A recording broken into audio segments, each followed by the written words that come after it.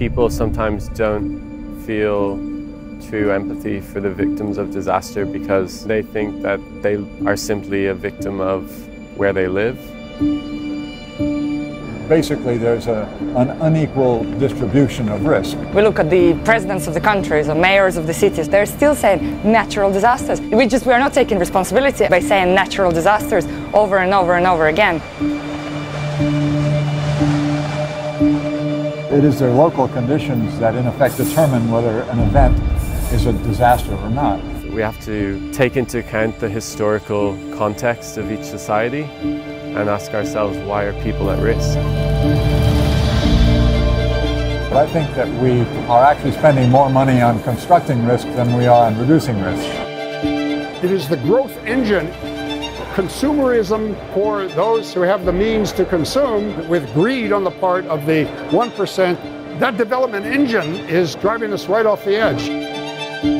People are not thinking enough about the implications of the policies that they're coming up with.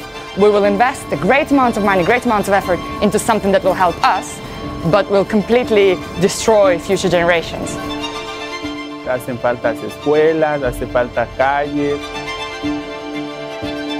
There's lots of things that come together to shape how we see the world, which doesn't include empathy with people who are not like us. That's really the big question mark. Whether we become a civilization that takes care of each other. We're all going down or up together. We should be practitioners of justice and hope and light. The fundamental premise is that you can't solve a problem unless you know what causes it. You know, I often will say that the creation of the nation state is the worst thing that ever happened to humanity. Inequalities are becoming more extreme. In terms of climate change, we're going to see an increase of displacement.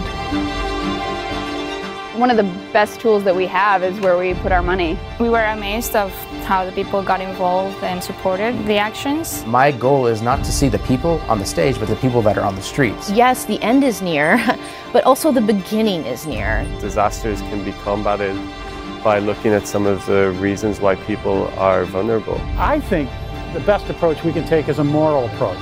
You can treat symptoms, but the phenomenon will continue recurring if you don't treat causes. And realize that no disaster is natural.